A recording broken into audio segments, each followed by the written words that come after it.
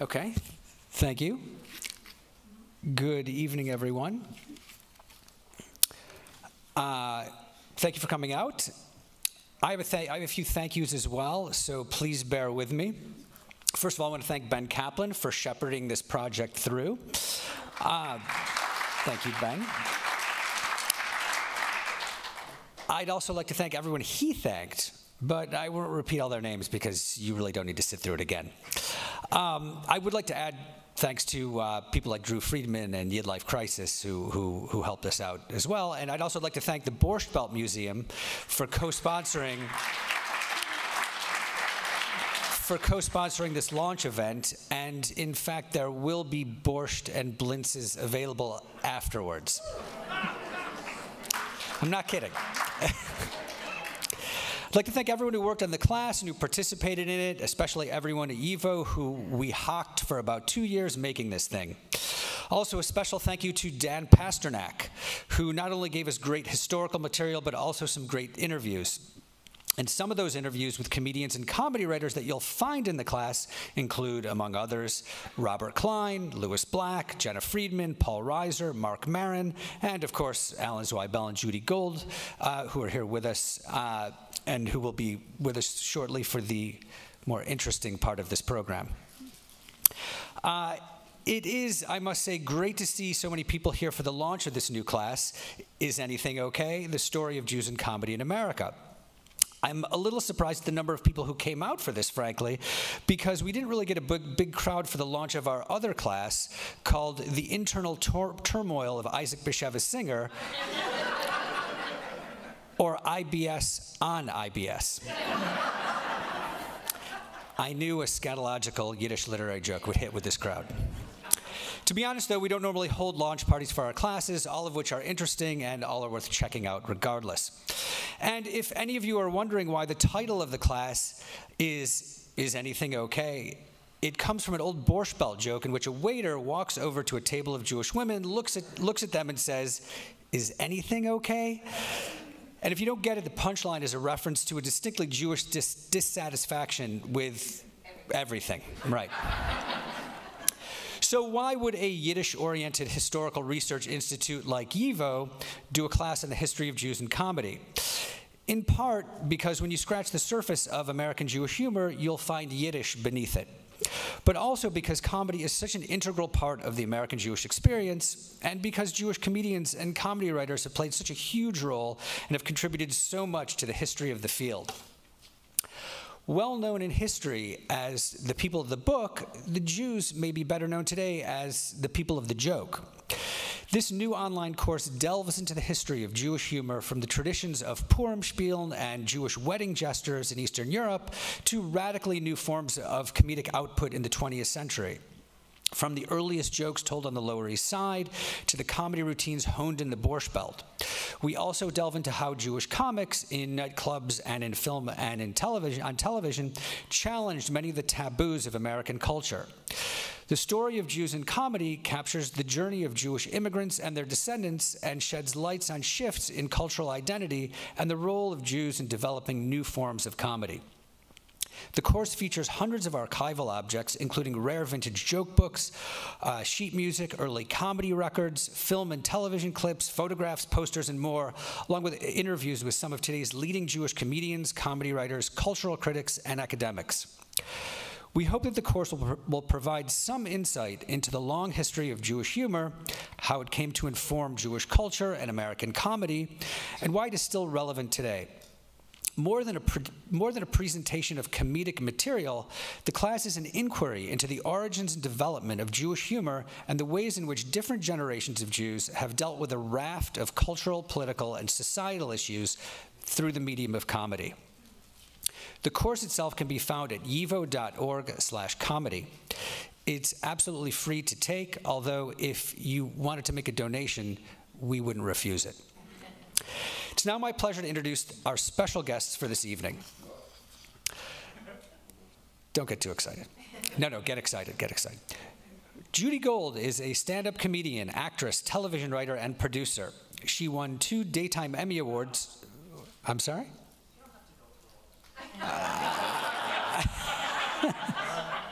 Save all that time for me. Right, okay, yeah. Actually, yours is quick compared to his, to be honest. Yeah. I'll be fast. She won 2 Daytime Emmy Awards for her work as a writer and producer on The Rosie O'Donnell Show and has starred in comedy specials on HBO, Comedy Central, and Logo. She has written and starred in 2 critically acclaimed off-Broadway hit shows, The Judy Show, My Life as a Sitcom, and 25 Questions for a Jewish Mother. This is what they gave me. Who gave that to you? Because they're funnier. I'm not gonna say. You could. I'll tell you after. She's the author of Yes, I Can Say That. When They Come for the Comedians, We're All in Trouble. She is currently the host of the hit podcast Kill Me Now. Did you bring your Zweibel, Judy? I did not. Too bad. Alan Zweibel, on the other hand, has won 5 Emmy Awards for his work in television, which includes the first 5 seasons of Saturday Night Live, It's Garry Shandling Show, which he co-created and produced, The Late Show with David Letterman, and Curb Your Enthusiasm. His theatrical work includes his collaboration with Billy Crystal on the Tony-winning play 700 Sundays, Martin Short's Fame Becomes Me, and 6 off-Broadway plays, including Bunny Bunny, Gilda Radner, a sort of romantic comedy, which he adapted from his best-selling book.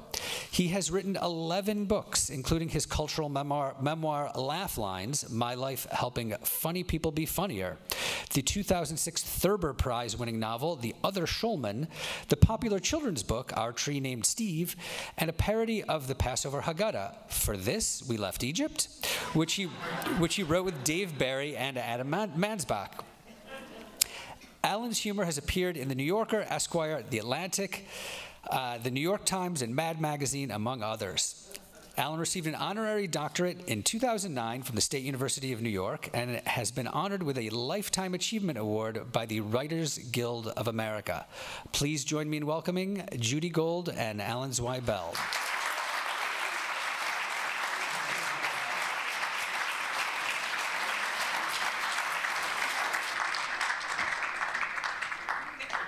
we read his bio. So, where do you want us to sit? Wherever you'd like. Hello. Alan's bio is longer than Milton Berle's cigar. Milton Berle cigar. That's funny. Well, look at this, like Woodstock. There's a lot of people here. So welcome, everyone. I want to start with something I saw yesterday on Twitter. I saw a tweet from the Jewish Women's Archive. So shout out to the Jewish Women's Archive.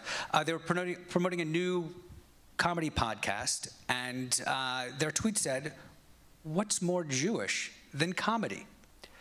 So this association with Jews and comedy is part of what we're interested in here. And I thought to myself, what if you substituted a different ethnic group in that sentence? Could you say, "What's more Chinese than comedy?" What's more Albanian than comedy? So how does that work? What is this association, and why is it so deep, and what's happening here that you can actually say a sentence like that? Judy, I think you can handle this beautifully. I really do. Thank you. Well, if you think about who the funniest comedians are, they are outsiders, they are marginalized people, and Jews, people always ask me, why are there so many Jewish comedians?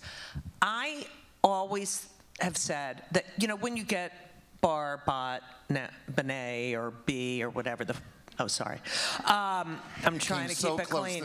I know, I didn't say it. But when you I think it would be okay. When you become a bar, bat, or b, or whatever, mitzvah, what is your job? Your job is to take this text that has been around for thousands of years and make it your own, right? Show people a different point of view.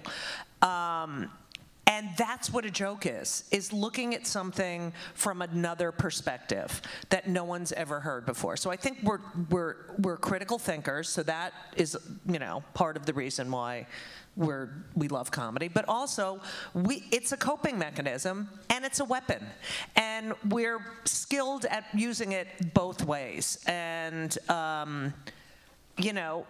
we have used it to get out of a lot of situations and to create a lot of great situations. And we're funny. We're miserable. How can, yeah. We've been kicked out of every country in the world, okay? And how do we survive? We survive by deflecting. You know, you go right through when came over, even in Europe, you look at the short stories of Shalom Aleichem, okay, and go back even to England, okay, and this is not a Jewish thing, but Jonathan Swift with Gulliver's Travel, A Modest Proposal, Monty Python. It's always about hitting up. When you're oppressed, the way you deal with it, you hit up, okay? And so with Python, it was the Queen, all right? It was the Catholic Church, and with us, it was a mechanism. You look at Fiddler on the Roof, okay? There was the Tsarist Russia, okay?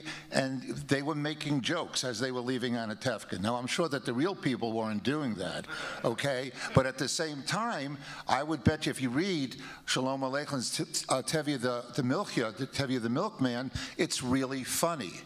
And that's the way we deal with it, you know? There's a wonderful documentary that Fern Perlstein did. We should talk The Last Laugh. About, it's called The Last Laugh, Humor in the Holocaust. You're in that too, right? Yes. We're all in that, but we're all in it talking about, those are two words you really don't hear a lot together in the same sentence, humor and Holocaust. But aside from all of us giving testimony how far you can go with humor, like Mel Brooks, I remember saying that when he did The Producers, he did the Nazis, but he stopped short of the camps, right? But the main spine of the movie is the following this Auschwitz survivor named Renee something. There were two. One had a sense of humor and one the other didn't. one was really dour. And Right. The one who had a sense of humor, she told us that you needed a sense of humor to survive the camps. And there was footage of Jews putting on shows for the SS. And she said at the very, very end of this documentary to her friend who also went through it and was real dour, she said, come on, smile. If Hitler was alive today and he saw the life that I live, I would have the last laugh, hence the title, The Last Laugh. And I would really recommend this if you haven't seen that documentary. Yeah, that's a great documentary. There's also this book, it's very dense. It's called Humor in the Holocaust, It Kept Us Alive by Chaya Ostauer, is that her name? And there's a quote from one of the survivors who said that if it wasn't for humor, we all would have committed suicide. It made us feel human. And I think that, you know, my mother would always say, if we weren't laughing, we'd be crying. And you can either look at the macro or look at the micro. And we look at the micro to survive, because if you looked at the macro, you'd be in a fetal position, you know, rocking back and forth and crying. But we are survivors, and we're going to survive what we're going through right now, too.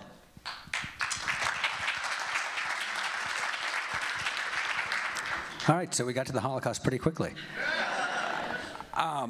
So you know, you said that one of the Jewish rite of passage is a bar, bat mitzvah, b'nai mitzvah, whatever you want to call it. You know, this is a situation where you take a kid and you stick them in front of an audience, and they have to give a talk. Right. So you know, obviously not all Jews are funny, yet during the 20th century, majority of comedians were Jewish.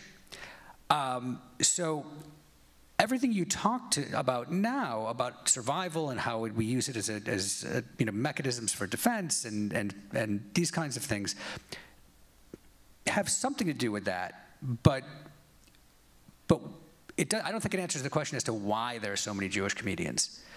You know, is it like there were a lot of Jews in the garment industry? So it was sort of a localized profession that they were involved in. Is it representational? Jews saw Jews doing it, so they thought, oh, I could do that.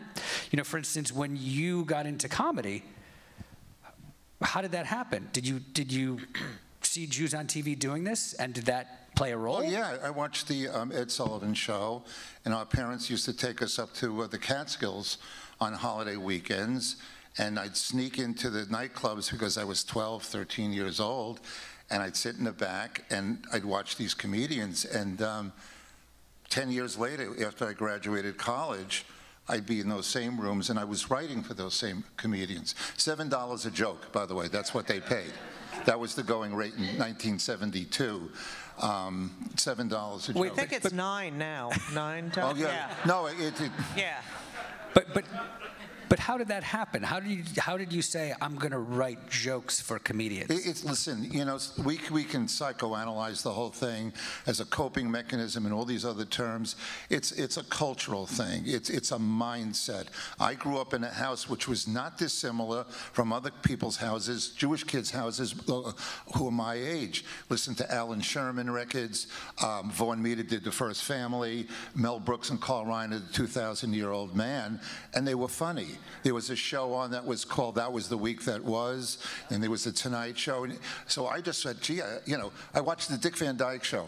I was like 12 years old, and here's this good-looking guy, Dick Van Dyke. He's got this really pretty wife, Mary Tyler Moore. They got a son, Richie, so he's got a family, a really nice house in New Rochelle, and he spent his days at the office lying on a couch, joking around with Buddy and Sally. So I said to my parents, I want to do that. What, am I stupid? That's what I want to do. You know, so I think it has to do with the culture of the household, the culture of the community also. You know what I mean? If you want to get to the root of it, you know, look, old Jew is walking down the street, Nazi Germany, 1941, car pulls up, door opens, out steps Hitler, takes out his gun, points to a pile of dog shit on the sidewalk and said, Jew, get down on your knees, start eating. So the Jew is on his knees, he starts eating the dog shit, he looks up, knocks the gun out of Hitler's hand. Now the Jew has the gun. He says, you, Hitler, get down on your knees, start eating. So Hitler starts eating. Old Jew walks home, says to his wife, you'll never guess who I had lunch with today. I hope that answered your question, I really do. It answered a question. So, Judy, what about you?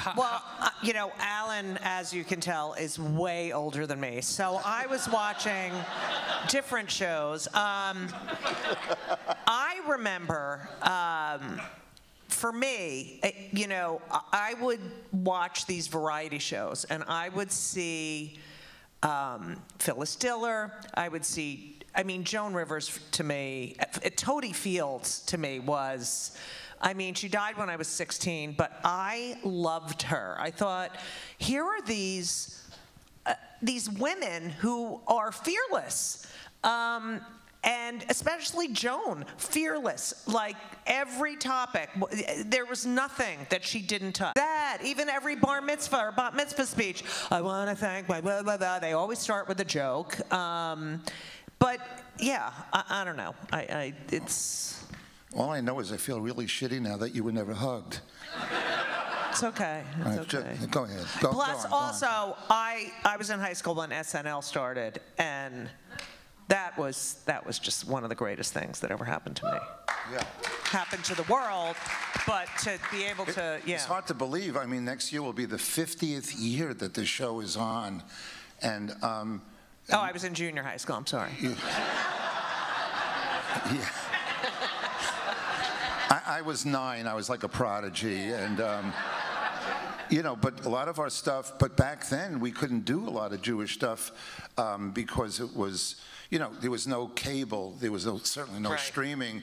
NBC, CBS, ABC. That was television. There was not even Fox, right? So we just expanded the boundaries a little by little. There was one writer on the show, Rosie Schuster.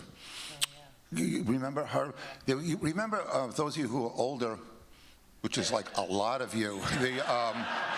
On the Ed Sullivan Show, there was this very unfunny comedy team from Canada, Wayne and Schuster. Yeah.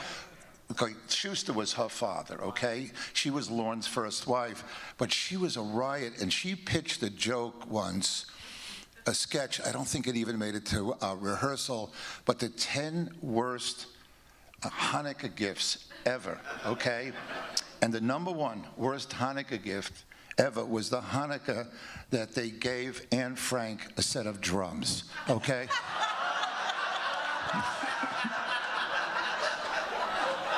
Now, that's hilarious. Yeah, I live to be 100. I can't write that joke, you know? I love that. I could see why it didn't make it to air. Yeah. But you know, you said Saturday Night Live didn't have a lot of Jewish material, but a lot of Jews worked there. And when I was a kid, I remember the first Jewish bit was Jewish jeans, which I think was with Gilda. Yeah, that was I don't know if it was because I didn't write it. So I really give a shit, No, I don't know if there was a fight to get it on. I don't know if there was any sort of censors that they had to deal with, because I knew that when I wrote stuff, you did whatever you could to be clever about to get something on. Okay, so that I don't know. But yeah, Jewish jeans. And then Gilda we did a lot of Jewish stuff with, and we fought for it, and Lauren's Jewish, so, we got what we wanted. That's not, Lauren's Jewish, but, the people that throughout my career have said, you're too Jewish, dye your hair blonde, straighten it, don't do so many Jewish, we're all Jews telling me not to be so Jewish. Right. Yeah. That's like, Seinfeld originally was shot down by Jewish executives. Right. And championed by a Gentile executive. I think that's a standard thing in the business. Too Jewish isn't a quality that people value. That Jewish jeans was like iconic for Jewish girls. I'm telling you, it was amazing. So, how do you remember, Judy? Do you remember writing your first joke? Well, the first time I did stand-up, it was on a dare, and I was in college, and I did write a joke. I had to do it on my dorm floor in the lounge, and I had to write material about the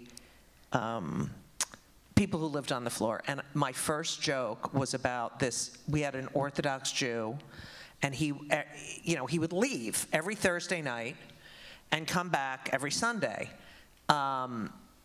This is a co-ed.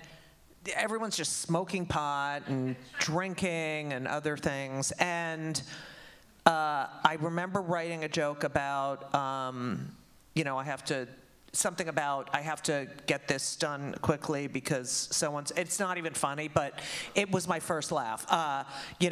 Mitchell, Jewy Jew, has to go home for whatever it was, And I don't remember the exact joke. It was funny at the time, but and that was my first thing, was about this guy who had to, this Jew, because I felt safe. I felt like I could joke about that. But yeah, that's how I think like a Jew. I think in Jew. And now, wait, what about your first $7 joke? Well, my first $7 joke, a Catskill comedian named Morty Gunty. Oh, I remember. Remember that name? He called me up. I'm 21. He said, can you write me some jokes about sperm banks? I'm 21, like I gave a fuck about sperm banks, okay? So I wrote that they have a new thing now called sperm banks, which is just like an ordinary bank, except here, after you make a deposit, you lose interest. Okay? That is a great joke. So that made me a professional because I had $7 in the bank. But the first Jewish joke I ever wrote, which I got $18 for, I got high for this joke, was about a Jewish porno film, which was really unusual, especially the orgy scene, because the men were on one side of the room and the women were on the other. There was like a feeding frenzy for that one. All right, you win the first joke contest. Thank you. Excellent. All right, so what are some of the cultural characteristics that make Jewish humor distinctive? All right, I made a short list of them, and you can comment on that. So I started with illness. Illness, dissatisfaction, fear, complaint. Oh, yeah. Yeah, my parents pretty much cornered the market on that. Yeah, I think that just like Paul Reiser said that, you know, is anything okay? Yeah, it is a lot of whining. It's a lot of, and if you did go up to the Borscht Belt in those days, it was a lot of complaining. And even as it evolved to, let's say, remember Alan King? Like he was like a higher level. He was the guy. But I remember growing up on Long Island, he sounded like everybody else's father, except he got to go on Ed Sullivan and complain about, you know, airlines and insurance companies and mowing the lawn. And you know, he was a fat cat with the cigar, but he complained about the same things. And when we came along with SNL, he was the standard. That was the you know, that was the popular kind of cultural thing. And we came along and we had spray paint on the walls of what was then called the RCA building. It looked like graffiti that said Saturday Night Live on it, and that was basically our take on it was our turn to do it. But still, at its root, I used to go to Alan King's office all the time. I used to go to the Friars Club where those old Jewish comics would hang out, and they were a riot. They were really funny. Morty Gunty once took me to the Friars Club, and I used to hang out at the bar and sell jokes. They would meet, okay, and he took me into the big room, the big dining room there. Remember Gene Balos? Yes. Gene Balos was an old, sad sack-looking Jewish comedian, big jowls, and he took me over to where Gene was with a bunch of people eating, and he said, Gene, I'd like to introduce you to a funny writer. This is Alan. And Gene stood up, and he said, you're funny, huh? Yeah, I guess so. He said, you know who's also funny? You know, who? He says, my dentist. And he opens his mouth and like 30 chiclets come out like they're his teeth. And to this very day, I don't know if he walked around with 30 chiclets waiting to be introduced to somebody, or he saw me coming and he just started putting chiclets in there. So funny. How funny is that? But you go... I loved the Friars Club was. I would eat lunch there. I'd see Henny Youngman in the corner by himself every day at the same time. And he would have like, you'd look over and he'd have like a fork coming out of his ear or a knife coming out of his, and like just sitting there eating, you know, eating as if nothing was going on. It was really, that was such a special place. Henny Youngman, the first week or so, those guys were just wired differently than us, that generation. The first week that I belonged to the Friars Club, I was walking down the street. It was on 55th between Madison and Park. And on this particular day, there was nobody on that street. I don't know if it was a Saturday. I don't know why nobody was there. So I make the turn off of Madison to go to the Friars Club onto 55th. About 100 feet in front of me, out of this doorway, steps Henny Youngman. Now, he doesn't see me, so as far as he's concerned, he's alone. That's an important part of this story, okay? He walks across the street, right? As soon as he gets to the curb, where the Friars Club was to step on the curb, a pigeon fluttered down, landed by his feet. He looked at it and said, any mail for me? He thought he was alone. He was talking to a fucking bird, okay? Hilarious. That's hilarious. But those guys did that. Yeah. That's what they did. I don't know anybody who would do that. Do you know anybody sort of our age or younger? I'm serious, who's got that gene in them to do that. No. I mean, I would write it down, but I wouldn't say it out loud. Yeah, I'd be like, oh, pigeon, yeah. Well, writing it down is one thing. Right. Talk to the bird. Yeah. I would say Bob Mankoff is like that. The former cartoon editor from the New Yorker. I spent time with him. Oh, I don't know him personally. I spent time with him, and joking to him was like a tick. He couldn't stop. Everything, every sentence was a joke. And so there are people like that. I would find that annoying. It was entertaining during the first 2 hours. Then you wanted to kill yourself, right? Well, or him. Yeah. I wouldn't go that far. So these are amazing stories. Wait, can I just add one thing about the Catskills? So when I I started doing stand-up in the early 80s, and we would do the late show. There was the regular show in the big showroom where it was the best of the best. And then the younger comics got to do this midnight show. And this was where? 11 o'clock show, huh? This is where, what resort? Grossinger's, Kutcher's. We would, it was a Saturday night, really late show. Was it the lounge that Yes, yeah. that lounge. And so, and the thing is that these clubs were all inclusive, so they didn't have to pay for the show. So they felt free enough to get up to tell you, you had to be so good. Here are these tired Jews who just had their midnight snack and they didn't pay for the show, and we became really, it was the hardest show to do of the week, and it really made us strong comedians. Because, I mean, yes, we love to laugh, but you better write a damn good joke for the Jews to laugh. Well, remember Freddie Roman? Oh, of course. So what I would do is I lived in Long Island with my parents. On a Friday, I'd take my mom and dad's car. I'd drive to New City, which is where a lot of the comedians lived in Rockland County, because it was halfway between Manhattan and the Catskills, okay? So I'd sit with a guy like Freddie Roman, write some jokes, have dinner with him and his family, and then go up, watch him do an 8 o'clock show, watch him do a 10 o'clock show, and then we'd end up midnight, let's say, at the Raleigh in the lounge. Yeah, the Raleigh, that's right. Okay, yeah. And because it was so late, and because no kids were allowed, they were really disgusting. Yeah. They were really fun and disgusting. I remember Shecky Green opened his act. Now, he didn't build to this joke. He opened with a joke about his brother-in-law, who's a proctologist. He said he should have been a gynecologist. Schmuck missed having a good time by this much. And then he got dirty, okay? But that's the way those were.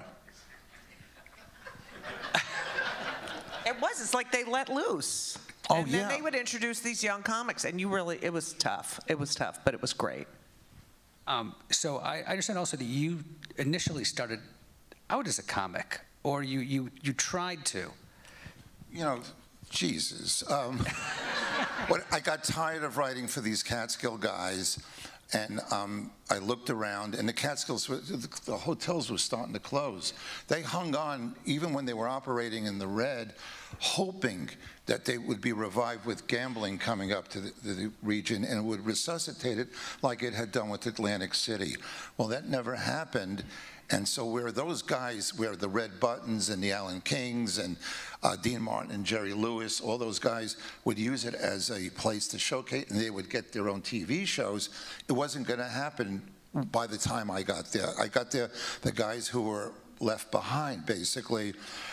So I took all the jokes that they wouldn't buy from me, because I figured this is not a career place for me. I learned how to write a joke, and I'm very grateful. They were very nice to me, but I took all the jokes they wouldn't buy, and I made it into a stand-up act for myself. So there were 2 clubs in the city at the time, one called The Improvisation, and the other one called Catch a Rising Star. And my plan was to go on stage, deliver the jokes, with the hopes that a manager or an agent would come in, like the material, and want to represent me to get a job in TV, which is what I wanted to do. The first week that I'm there, I meet another guy who's just starting out. His name is Billy Crystal, okay? He lived about 4 towns away from us on Long Island. We became fast friends. He would pick me up every night in his little blue Volkswagen. We'd drive into the city, tell our jokes, and on the way back, listen to the tapes and give each other constructive criticism, 8-track, those tapes, okay? And I'm about 4 months into this experiment of mine, and one night I'm having the hardest time in the world. It's like 1 in the morning, making these 6 drunks from Des Moines laugh. And I get off the stage and I go to the bar, and I'm just hanging my head, waiting for Billy to be done so I can have a ride home, when this guy comes in, sits next to me, and just starts staring at me. And I finally go, what are you doing? What do you want? He said, you know, you're the worst comedian I've ever seen in my life. I said, well, thank you. This is going to really help my ego right now. He says, but your material's not bad. Did you write it? And I said, yes. And he said, can I see more? And I didn't even ask who it was. I would have shown it to like a gardener at this point. It ends up, this is Lorne Michaels, okay? And he's going from club to club looking for writers and actors for this new show that would premiere in the fall. So I went back to my parents' house on Long Island, and I typed up what I thought were 1,100 of my best jokes. And I remember I had my meeting with him, and I was so nervous. I didn't even know what to wear. I never went to an interview before. I'm going, well, young, hip producer, young, hip show. Oh, I'll dress young, I'll dress hip. I put on my father's maroon polyester leisure suit, okay? I looked like a big blood clot sitting on the Long Island Railroad, and I came into the city and for my meeting with Lorne, and I went upstairs, and I sat on the bed. He pulled up a chair, and I gave him this. You sat on the bed? You know something? Yeah, I sat on the bed. But you know, that changes everything. I got to revive. You didn't walk in and say, why is there a bed here in his office? No, this was the Plaza Hotel. Oh, okay. You said his office. Did I say office? Yeah. Okay, let's take two. Someone said no. I got to the Plaza no. Hotel. I went to his... Huh? Okay, then you don't have to say anything, all right? This is what I'm talking about. Okay. You have to be the one. Okay. I went...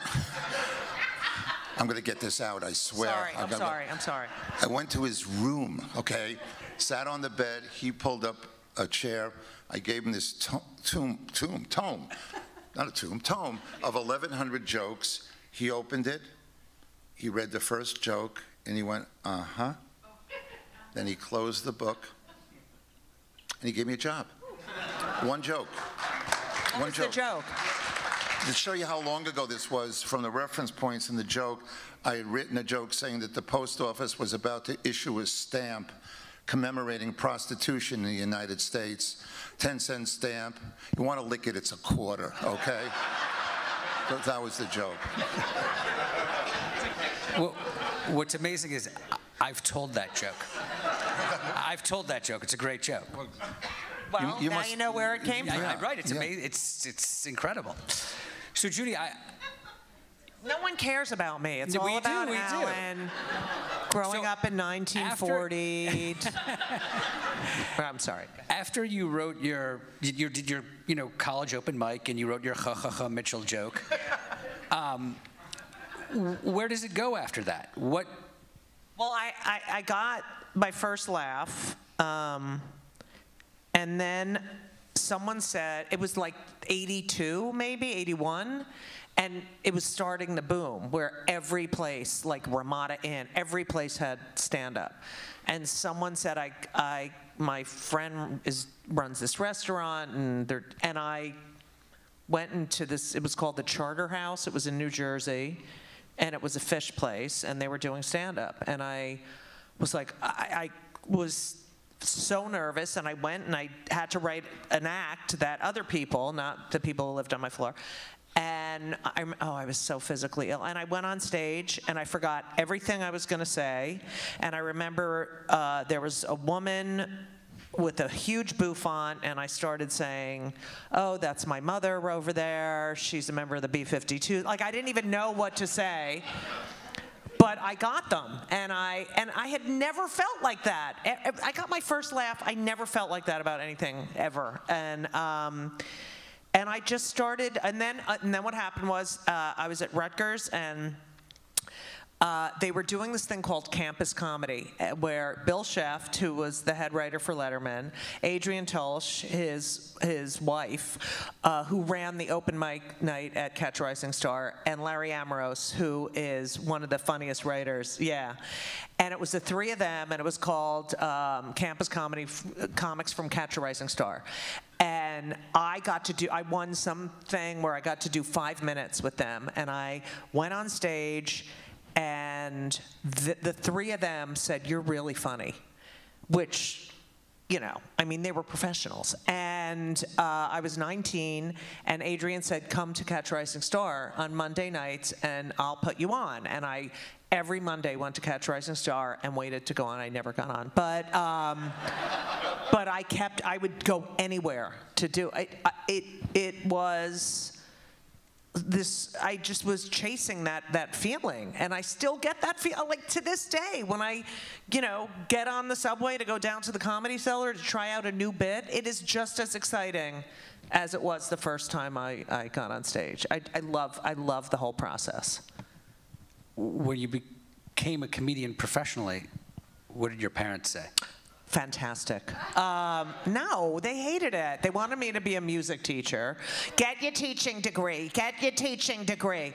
But I always worked to make enough money that I didn't have to ask them for money, and I was a typesetter during the day, and then I would go out and do sets, and then I started going on the road, and I would make like $600 or $500. I'd have to go away for a week, but I just wanted to be a great comic, and if you stop asking them for money, they really have no say in anything. And then my father died when I was, before, he never got to see me on TV, but we found this folder, and he had every little article that had my name in it, and so they were very supportive. And then my mother literally wrote my act for 30 years. I mean, I would call her. I'm like, oh, I got to write new material. Yeah. And we would just have these I would literally say verbatim what she said to me on the phone. And for example. Okay, yes, there was this one, I don't know if you remember, well, I'm sure a lot of you do. In 1990 maybe, there was this guy called the Dart Man, and he was throwing darts at women's asses. Do you remember this? Yes, he was in the subway, and he was throwing darts at women's asses. And everyone was worried because it was during the AIDS crisis, so they thought, but anyway, and then the New York Post was like, beware of the Dart Man, and I got home, and there was a message on my answering machine, Judith, wear thick clothes. And it was like that pretty much every day. I used to play an answering machine message that she left me because we were on the telephone, and I was at my agent's office, and we got disconnected pre-cell phones, and I didn't call her back, and she thought I was dead in my apartment. I used to play this message. She's like screaming, I'm going to call the neighbor. I have to call the police. So long. And it was just constant. Then she got to the nursing home, and it was, Judith, I have nothing. So please, when you come, bring a hunk of cheese. And really, I love that one. But it was, she was very, and this mother-daughter relationship, it transcended Judaism because everyone has a mother figure. And it was universal. It became universal. People loved it. Answering machines became a big thing. Right. Because I remember when Robin and I first got married, I had an outgoing message that I said, Alan and Robin are at home right now, which I'm very happy about because I just broke in and I'm stealing all their jewelry, okay? Okay, so Robin and I come home this one afternoon, play back the messages, right? And I hear Robin's mother's voice going, oh my God. Like as if the guy who broke in answered the phone and he announced what he was doing. Next message was, see what I mean, Sam? As if the guy answered a second time, said it verbatim the same way, okay? Then you hear Robin's father saying, I'll handle this. And we sit down, we're watching TV. 20 minutes later, the cops indeed did show. I swear to God, I had to show my driver's license that I lived there. Oh my God. Yeah. So Jews with answer machines were a thing.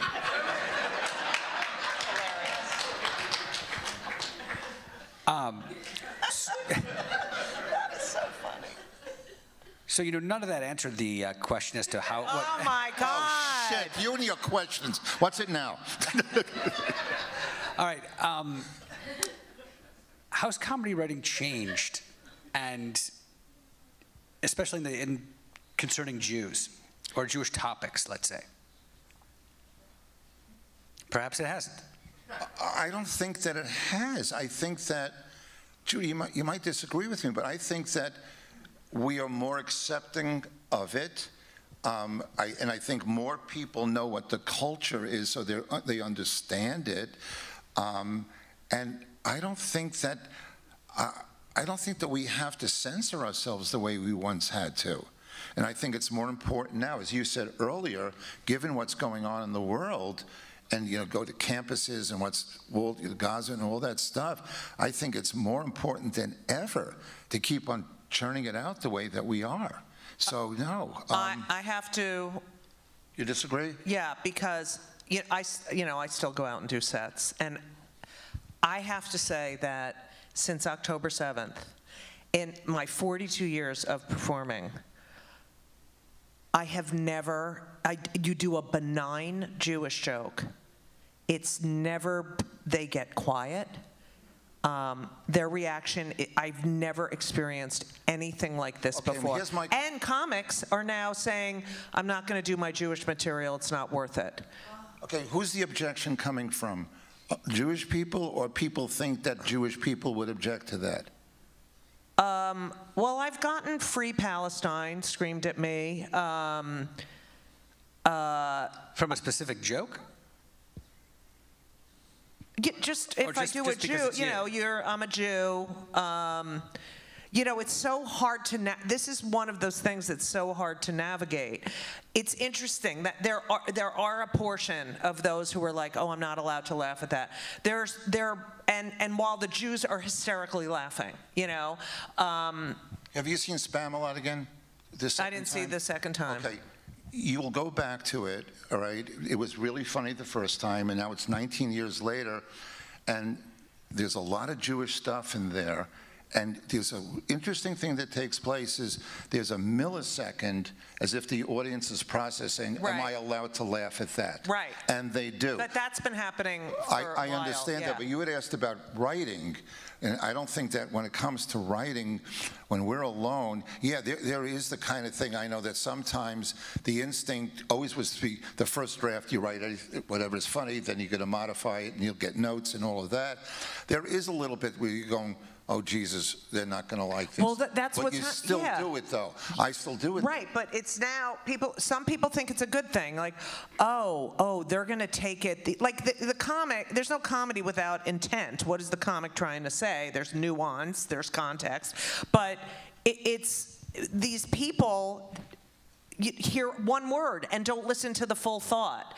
I'm a Jew. Like, I'll get on stage now. Not a great time right now for us. And you see who.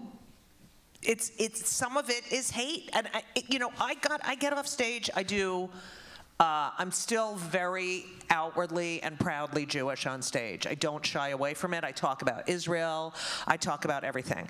And I will see people go like this, and then I will have people, as I walk off stage, say thank you, or write to me and say, I've been so depressed to hear someone talking about their Jewishness on stage. It was so healing for me. Thank you for wearing this. It's both sides. And then there are the politically correct people who are like, I'm going to be offended at everything. Yeah.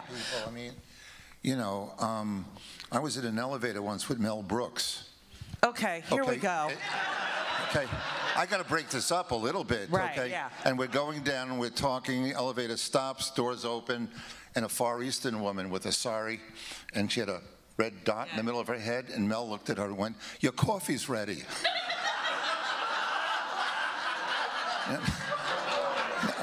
Okay. I hear laughter, and I heard a couple of people groan. That woman laughed, okay? I don't know what to tell you. But that's what Gilbert used to say. I interviewed him for my book, and he said, the thing I don't understand is your involuntary action is to laugh, and now audiences are going, oh, right, not supposed to do that. And to me, you're not being a horrible person. It's a natural response. And you're, you know, I'm sorry, but yeah, we need laughter in this world. And, you know, stop taking ourselves so seriously. Absolutely. Yeah, you're right. We can't take ourselves so seriously. And if we're laughing and we're talking about it, and I know that this is easier said than done. I understand it. Because when I go out and I do my own speaking engagements, I can tell the difference. But it's also a big release also. People come up to you afterwards, thanks for making me laugh. Right. You know, I think we just have to do what we do. And you're right about intent.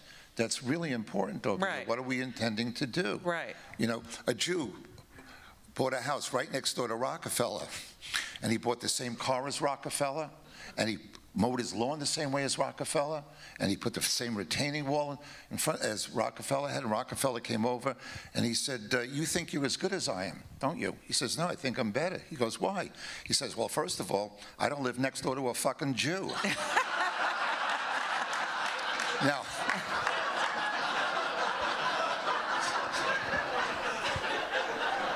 what can we learn from that joke? Okay.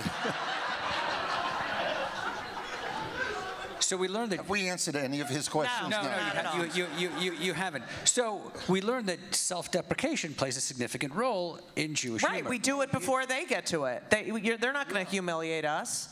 Right. We've got it done. We know, you know, and that's the way we do it. And you know, it's interesting. All right, now I'm going to really get into Holocaust. Ready?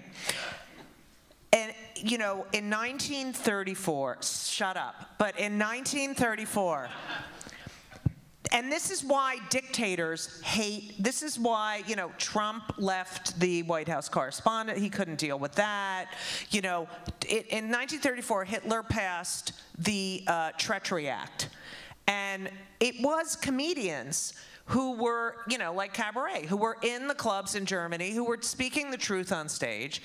And Hitler passed this law saying that listening to or telling an anti-Nazi joke was punishable by imprisonment or death. Because there's nothing more powerful than humiliating someone. And he passed that in 1934, and the year before that, he started banning books. So I feel like we are in this really precarious situation right now. And I do agree with you that, yeah, people are being more careful, but people are also closing their minds. You know, there's a part of it that's like you're opening your mind, like, oh, that might be, you know, like they're offended by proxy. You know, no. I feel like we're having less discourse and we're going backwards, kind of. I think it was more Jewish before. I think people are shying away from the Jewishness now. Well, yeah, I understand what you're saying. At the same time, I think it's most important that we continue to do what we've been doing. Right. Okay. I think we turn into the skid here, and we just keep going because, like you're saying, if you're talking about Hitler in '34 and what happened the year before and all of that, and you got a guy who may be president again, who's saying the things that he's saying about retaliating, and he said if you're Democrats who are Jews, you know. Well, he wanted SNL investigated. You know, he has, and he's now talking about Jews and trying to split us up. It's terrible. I mean, I have a joke. I talk about Israel on stage, and like you just say the word Israel, and half the people hate you, right? And I've been to Israel.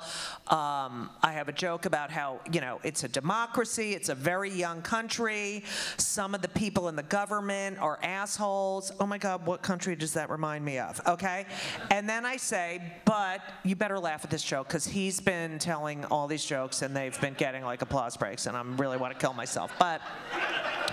I tell this joke about how I went to Israel, and I went last year for the third time, and I realized that in Israel there are things. It is a democracy. There are things you can do there that you can no longer do in the United States. So when I arrived, I said to my girlfriend Elisa, I said, "Oh, we're here. I think I'll get an abortion."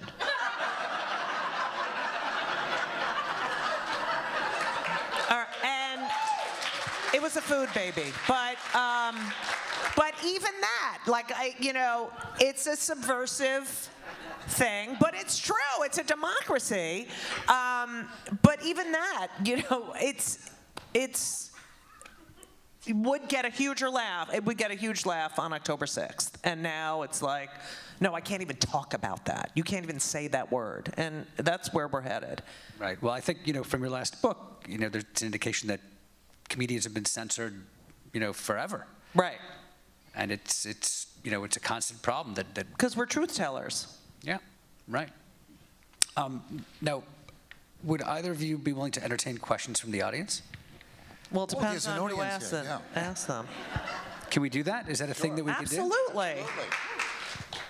You could just ask Alan to tell more jokes, and that'll be it. They may have they may have nothing to ask.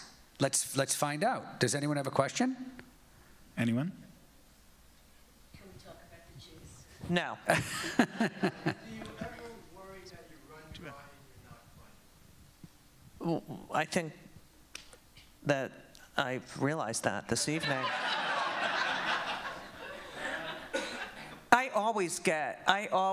I'm like, oh my God, because I get really bored with my material, and I'm always reading and trying to, educate myself about things so I can write more material. And I mean, there are some times where you're just sitting there and nothing to say. Sometimes the muses just, they take off, they go somewhere else, and I feel this a lot, that I've written my last joke, I've written my last book. Isn't that sad when you think that? I'll look at old stuff that I've written, and I'll go, I don't know if I could write that today. Right. So it's scary. It is scary. And it's an occupational hazard, and it's not specific to us. I remember Neil Simon, in his the preface to one of his anthologies, he said his dream in life is to have his first draft be the one that's produced. The name of the book is Rewrites, okay? And it's really hard, and especially when we're doing this alone. If you work on a TV show, it's very communal. You're at a table, there's a writer's room, there's a synergy there of all these funny people being together. But when you're doing this by yourself, it's an unnatural act. I love it. I love being in a writer's room. Oh, the writer's room is the best. It's the best. Because even if you're not in the mood, someone will say something, like, oh, yeah, and you can, Yeah. This isn't a Jewish topic, but what's your thoughts about the current SNL? Oh, the current SNL. Can you hear in the back? The question was, what are your thoughts of the current SNL? What are the thoughts about the current SNL? Oh, sorry, I'm not moderating. Okay. Current SNL.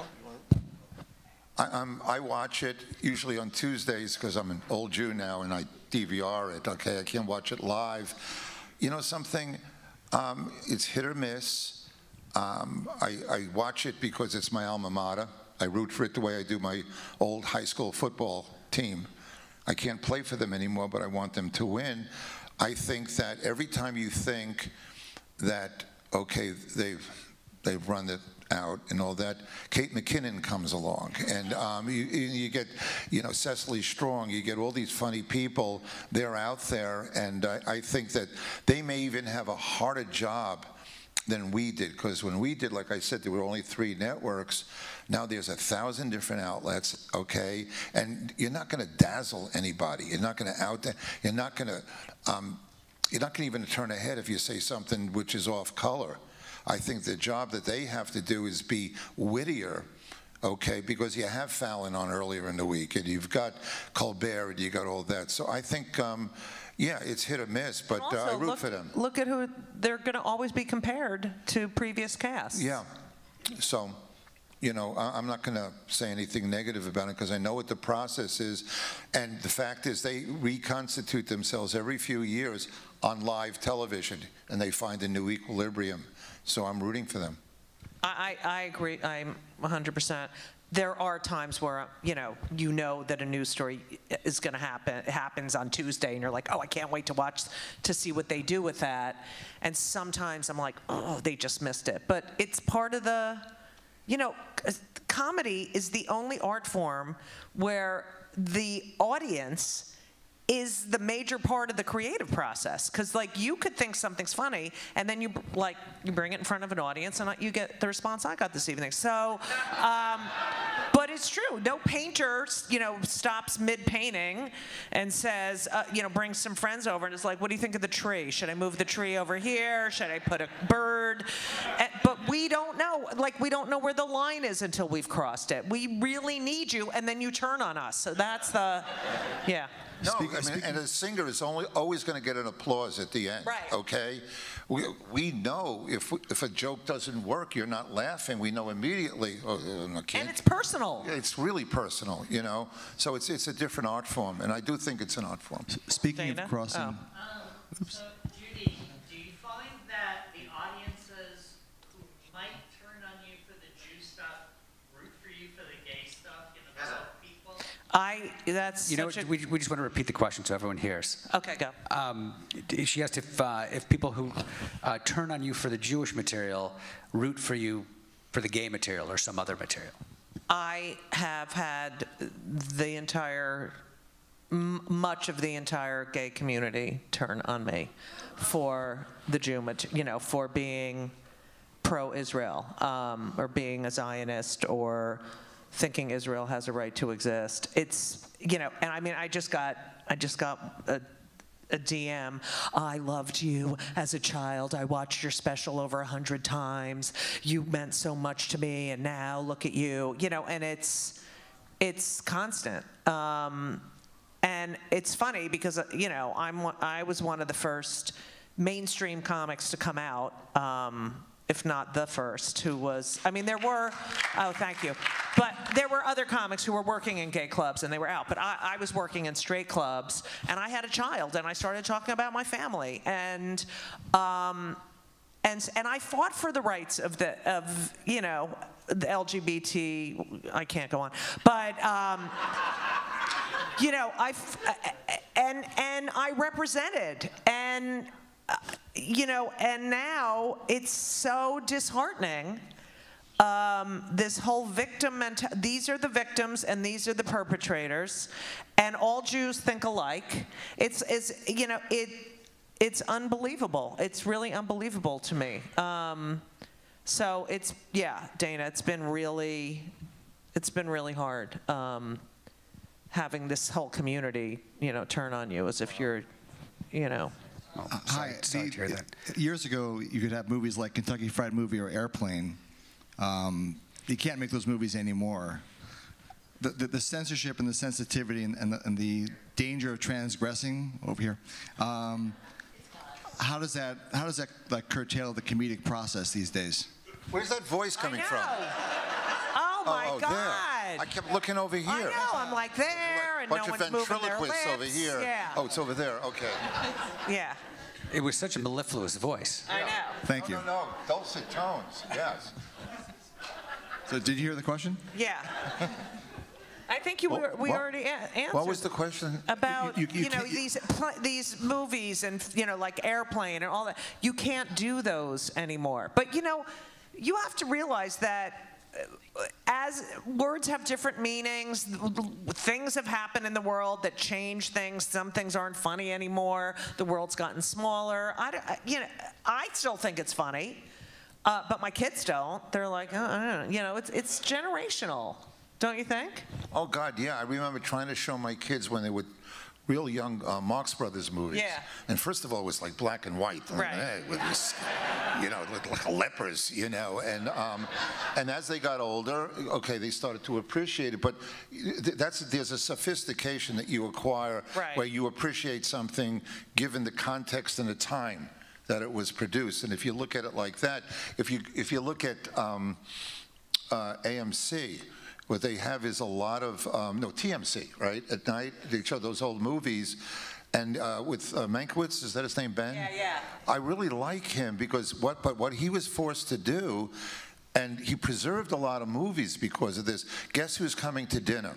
Now, if you remember that movie, what kind of an outrage it was a real breakthrough that Sidney Poitier was coming over with the daughter of Spencer Tracy and Katharine Hepburn, right? But he explained before they showed it, they didn't want to show it. he said, let me set it up. And he said, this was 1967 and this and that. And he put it in a context and you appreciated it for it. Right. So I think that there's a certain amount of lack of education versus education when it comes to appreciating. I was having lunch with some of our mutual friends today, and I was saying, like, you know, cancel culture is such horseshit. It should be, you know, in the sense that if you have a body of work, look at when it was produced and written. Don't play with its integrity with what is now a set of rules, okay? PC and stuff. And I just think that that's wrong. It's true. There are jokes that I did 25 years ago, 30 years, that I would never do today because the world is a different place. And if we erase all those movies, we're erasing history. And that's why all of this banning is disgusting. It is disgusting. We're going to just repeat the same mistakes. Can't say this word, you can't tell that story, I'm triggered, too bad. Guess what? Every safe space has a door to the real world, okay? Life is not easy. Okay. Does someone have a mic? Okay. As a Jewish atheist, I wanted to ask professionals like yourself, is it okay to make jokes about Jewish religion and its practitioners? Is religion off limits like Holocaust, or is it not? Okay, you need to be on a cartoon or something. Doesn't he? I love the way you speak. Okay. Can you make jokes about I do when I'm in front of Jewish audiences that'll understand those jokes. I think as a comic, we're at the point, you know, I have a line for myself, and the line is, if the audience is laughing for the wrong reason, then I will not. And I know, you know, every comic knows when they're up there if the audience is laughing for the right reason. So if I'm telling a Jewish joke and I think they're laughing at it for the wrong reason, that's my line to call them out and not do that material. But you got to really know your audience. And there's jokes I do in front of Jews that I could never, non-Jews wouldn't even understand. This just reminds me, the other day I was listening to Gilbert Gottfried's album, Dirty Jokes, and on this album,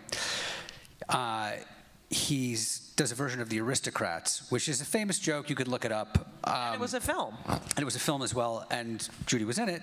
My mother was not happy. And during Gilbert's telling of The Aristocrats, where he's describing all kinds of monstrous sex acts, he integrates the text of Chad Gadya.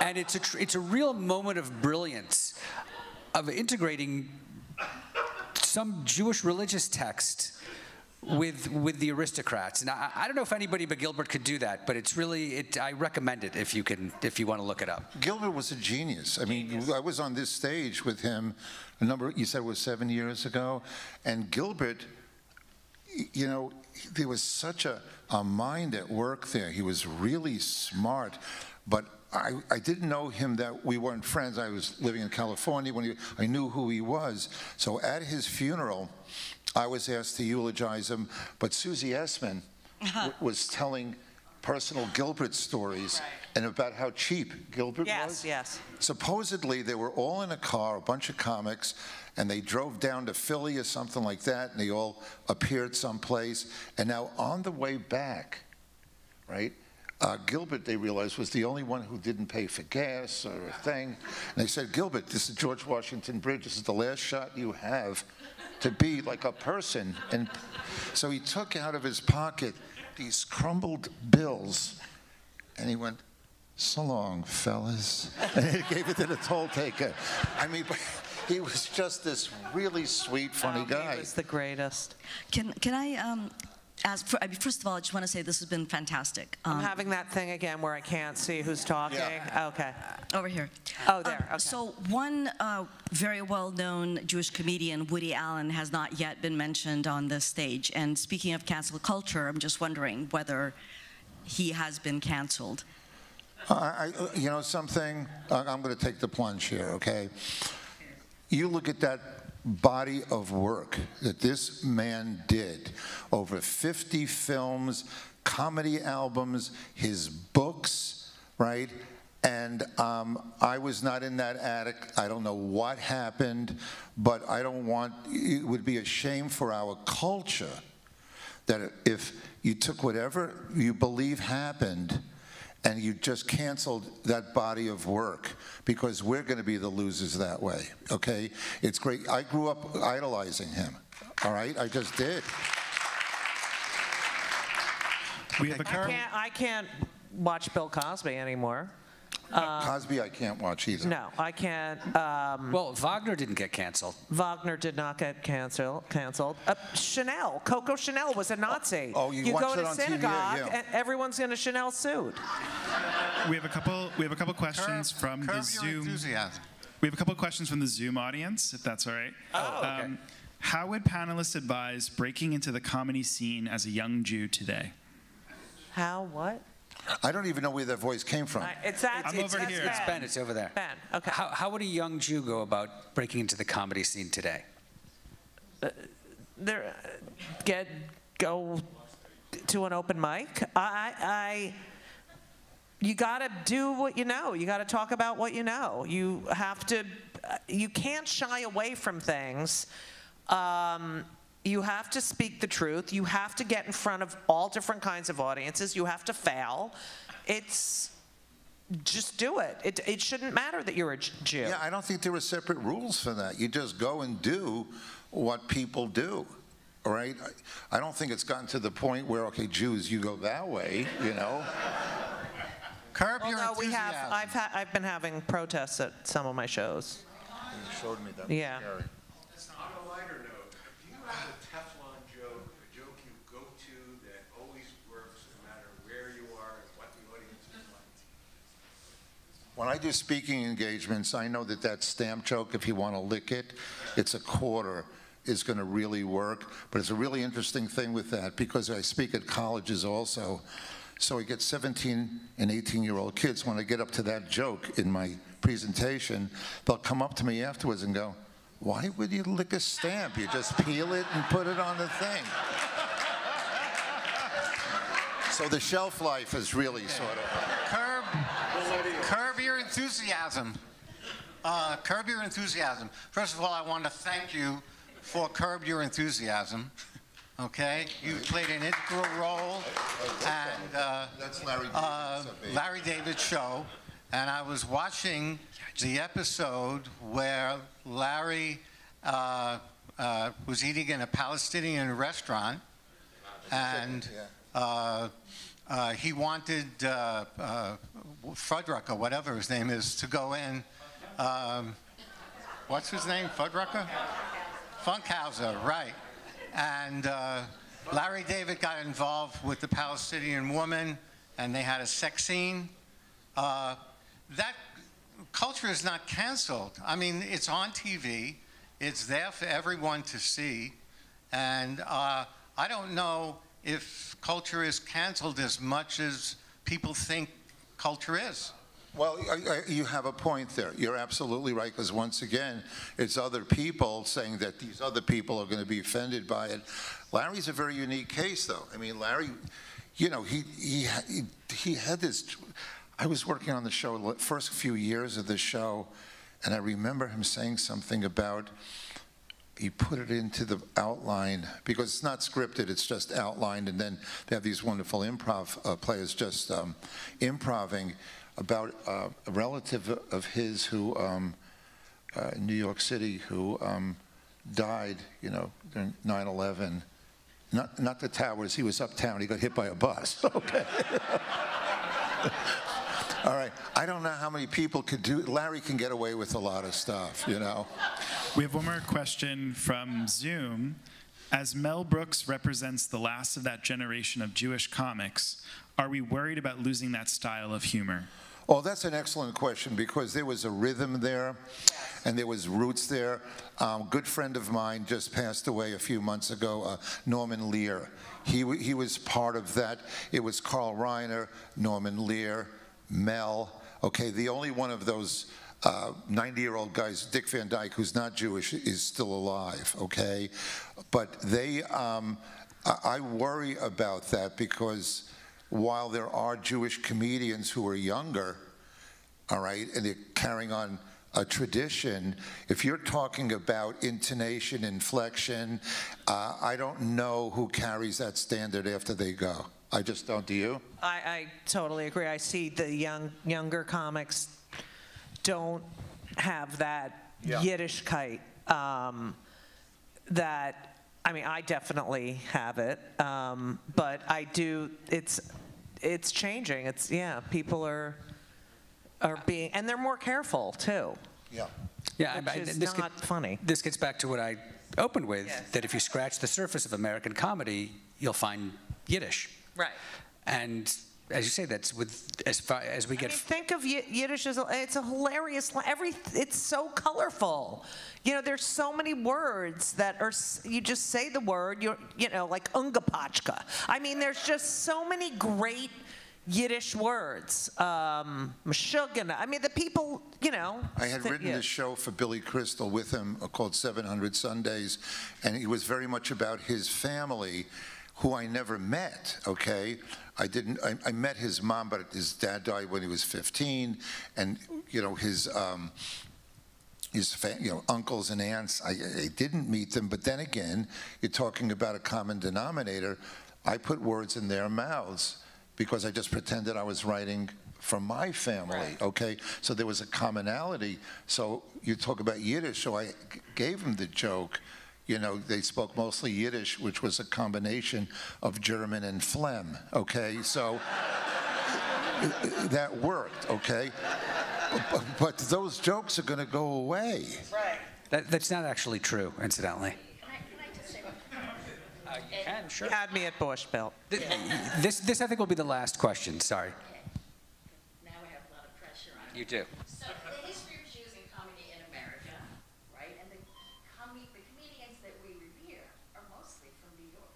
If you look at Groucho Marx, he was born in New York. Joan Rivers was born in Brooklyn. Gilbert was born in My best friend, and you go to his house, and in the bathroom above the toilet, on the wall behind the toilet, is the analysis of the pilot for Seinfeld, okay? And it said, unlikable characters, no storyline, okay? It gave it either a D+ or a C-, all right? And what you have is the initial knee-jerk reaction to anything that's new. You attack it because you haven't seen it before and it doesn't follow form. And then somebody like Brandon Tartikoff, who was the program, if you remember him, at NBC, he said, I like this show. He did the same thing with Cheers, okay? I don't care that it's limping along the bottom of the ratings. I like it. Let's do everything we can to get it out there because it's quality. I don't know if the corporate structure of things now allows for a visionary like that to do something and to defy everything else. And everything's owned by corporations Yeah, that's now, right. So. Okay, so it used to be more mom and pop-ish, you know. So your Seinfeld thing is very, very well taken, you know. Right. So on that cheery note, I'd like to thank Judy Gold and Alan Zweibel.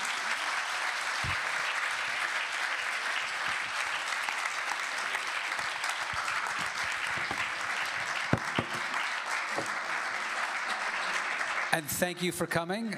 We have blintzes and borscht outside for you. I'm not making that up. And please register for the course, yivo.org/comedy. Thank you all so much.